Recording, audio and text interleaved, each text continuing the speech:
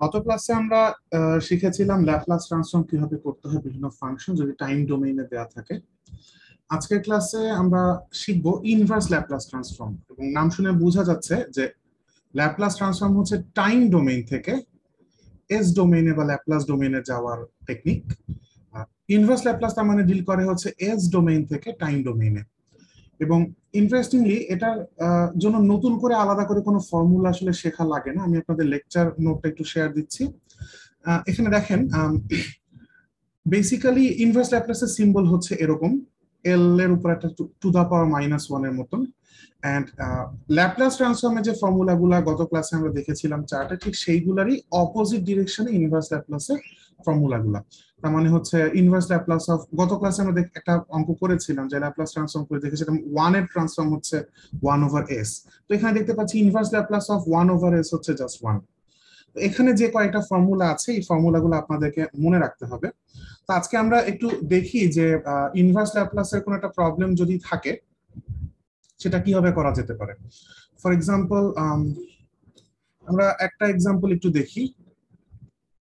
সে inverse Laplace transform করতে হবে 1/s to the পাওয়ার 4।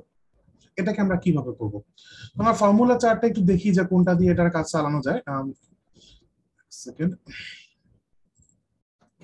এখানে দেখেন এই ফাংশনটার দিকে আমরা একটু তাকাই, n factorial by s to the power n plus 1। এইটাকে যদি আমরা ইনভার্স ল্যাপ্লাস ট্রান্সফর্ম করি আমরা t to the power n পাচ্ছি, রাইট? কিন্তু আমাদের প্রবলেমে এক্স্যাক্টলি এই স্ট্রাকচারটা নাই।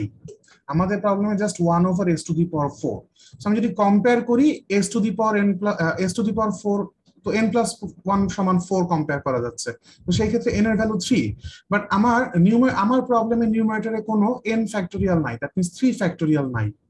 অর্থাৎ আমি বলতে চাচ্ছি যে এইখানে যে 4টা, এই 4টাকে আমি এইভাবে লিখতে পারি s to the power 3 plus 1, কিন্তু ফর্মুলা ইউজ করার জন্য উপরে আমার একটা 3 ফ্যাক্টোরিয়াল লাগবে, সেই 3 ফ্যাক্টোরিয়ালটা আমার নাই।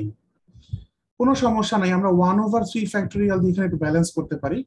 এবং ল্যাপ্লাস ট্রান্সফর্মের মতো ইনভার্স ল্যাপ্লাস ট্রান্সফর্মও আসলে লিনিয়ারলি ডিস্ট্রিবিউটেবল। তার মানে আমি এই 1/3 ফ্যাক্টোরিয়ালটা কমন নিয়ে ফেলতে পারি, তাহলে থাকতেছে inverse Laplace transform of 3 factorial by s to the power 3 plus 1। So এটা আসলে ফর্মুলা চার্টে আমরা দেখেছি এইটুকু হচ্ছে t to the power n, right? So 1/3 factorial হচ্ছে 6, আর এখানে just t to the power n, আমাদের n হচ্ছে 3। সো আলটিমেটলি অ্যান্সার হচ্ছে t কিউব বাই 6। সো এটা একটা সিম্পল এক্সাম্পল, তবে এক্সাম্পল আর একটু কমপ্লিকেটেড থাকতে পারে। তো আমি একটু জেনারেল লুকিং একটা ফাংশনের ল্যাপ্লাস ট্রান্সফর্ম দেখাতে চাই। ইনভার্স ল্যাপ্লাস ট্রান্সফর্ম অফ, ধরা যাক s plus 1 s square plus 16 into s minus 2, এই ফাংশনটা ইনভার্স ল্যাপ্লাস ট্রান্সফর্ম করতে হবে। এইরকম ক্ষেত্রে আমাদের নাম্বার 1 গো টু টেকনিক হচ্ছে পার্শিয়াল ফ্র্যাকশনে ডিকম্পোজ করা। তো আপনারা পার্শিয়াল ফ্র্যাকশন ডিকম্পোজ সবাই এতদিনে খুব ভালো করে জানার কথা। আপনাকে যেটা করতে হচ্ছে, এখানে দুইটা ফ্যাক্টরে ডিভাইড করতে হচ্ছে। এখানে যেহেতু a স্কয়ার, তাহলে এখানে আসবে as প্লাস b ফরম্যাটের একটা নিউমারেটর। এখানে যেহেতু s এর পাওয়ার জাস্ট 1, সো এখানে আসবে জাস্ট c। বেসিক্যালি আপনাকে আলাদা করে এই ফাংশনটার পার্শিয়াল ফ্র্যাকশন বের করে নিতে হবে। এক্সামে যখন আপনি ডিল করবেন আপনাকে আলাদা করে পার্শিয়াল ফ্র্যাকশনটা বের করে abc অ্যাকচুয়ালি বের করতে হবে। ওইটার ঝামেলা আমি এখন আর যাচ্ছি না, আমি ধরে নিচ্ছি আপনারা সেটা পারেন। সো আপনি abc এর ভ্যালু বের করেছেন। যদি বের করে ফেলেন তাহলে বাকি প্রবলেমটা খুব সহজ। দেখেন কিভাবে। ফার্স্ট অফ অল আমি ল্যাপ্লাস ট্রান্সফর্ম যে লিনিয়ারলি ডিস্ট্রিবিউটেবল সেটাকে ইউজ করতে যাচ্ছি। তো প্রথমত আমি as plus b by s square plus 16 plus Laplace inverse c by s minus 2, এইটুকু আমি করতেই পারি। এরপরে আমি যেটা করব, বেসিক্যালি আমি এই ফ্র্যাকশনটাকেও ডিভাইড করব, as by s square plus 16 plus b by s square plus 16। In fact আমি একটা কাজ একটু এক্সট্রা করব। দেখেন এখানে c টার দিকে তাকান, এই c টা কনস্ট্যান্ট হিসেবে বাইরে চলে আসে কিন্তু। So c into inverse Laplace of s minus 2 1, এটা করাই যায়, রাইট? সিমিলারলি এখানে আমি সেম কাজ করতে চাই, a into inverse Laplace of s by a square plus 16 plus b into inverse Laplace of 1 by a square plus 16. এখন আমরা প্রত্যেকটা ইন্ডিভিজুয়াল টার্মের ল্যাপ্লাস ইনভার্স বের করার চেষ্টা করি। ফার্স্ট অফ অল এই প্রথমটা খুবই ইজি, এটা তো আপনার বের করা কোন একটা কনস্ট্যান্ট যেটা আপনি বের করেছেন আগে, এটা সাম constant s by s square plus 16। এই 16টাকে আমি লিখতে পারি হচ্ছে 4 স্কয়ার, এই 16টাকে আমি লিখতে পারি 4 স্কয়ার। এবং আমরা যদি আরেকবার একটু ফর্মুলা চার্টে যাই তাহলে আপনারা খেয়াল করবেন inverse Laplace of inverse Laplace of s by s square plus k square হচ্ছে cos kt।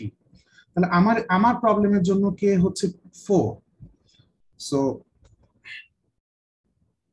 এটাকে আমি সরাসরি ফর্মুলা অ্যাপ্লাই করে লিখে দিতে পারি cos 4t গেল। এবার এখানে আসি, মাঝখানে একটু পরে করতেছি আমরা। c into 1 by s minus 2, এটার ফর্মুলা ডিরেক্টলি চার্টে রেডি আছে। 1 বাই s মাইনাস a, এটার ল্যাপ্লাস ট্রান্সফর্ম হচ্ছে e to the power at, so এটা simply e to the power 2t। What about this one? দেখেন এখানেও আমরা চাইলে 16টাকে 4 স্কয়ার লিখতে পারি, 1 over a square plus 4 square. কিন্তু এইটা কোন ফরম্যাটে পড়ে? এটা কজে যাবে না, কারণ উপরে s টা নাই। কজের ক্ষেত্রে উপরে একটা s থাকা লাগে, আবার সাইনের ক্ষেত্রে আমরা দেখি উপরে একটা k থাকা লাগে। তবে সাইনেরটা আমরা একটু পরোক্ষভাবে একটু ঘুরিয়ে পেঁচায় ইউজ করতে পারবো। কিভাবে দেখেন, আমার প্রবলেমে এখানে নিচে 4 স্কয়ার আছে, উপরে কোনো 4 নাই, কিন্তু আমি জোর করে একটা 4 দিলাম, তারপর এখানে একটা 1/4 দিয়ে ব্যালেন্স করলাম, যেটা আমরা করতেই পারি। সেক্ষেত্রে আমরা এটা সরাসরি লিখে দিতে পারি sin 4t। So a cos 4t plus b by 4 sin 4t plus c e to the power 2t, this is the answer. So আপনাকে যে কোনো একটা কমপ্লিকেটেড এক্সপ্রেশন যদি এরকম রেশনাল ফরম্যাটে দেয়া থাকে, আপনার কাজ হবে ফার্স্টে সেটাকে পার্শিয়াল ফ্র্যাকশনে ডিকম্পোজ করা। অবশ্যই আপনাকে খেয়াল রাখতে হবে যে এইখানে যদি পার্শিয়াল ফ্র্যাকশনের যা যা নিয়ম কানুন আপনি শিখে এসেছেন সেগুলোর দিকে অবশ্যই নজর রাখবেন।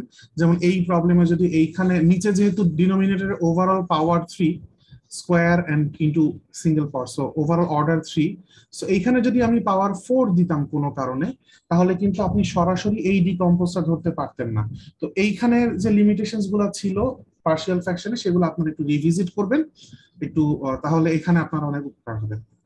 So that's all for this class. Okay, next class আমরা শিখবো হচ্ছে কিভাবে ল্যাপ্লাস ট্রান্সফর্ম ইউজ করে ডিফারেনশিয়াল ইকুয়েশন সলভ করা লাগে। Thank you.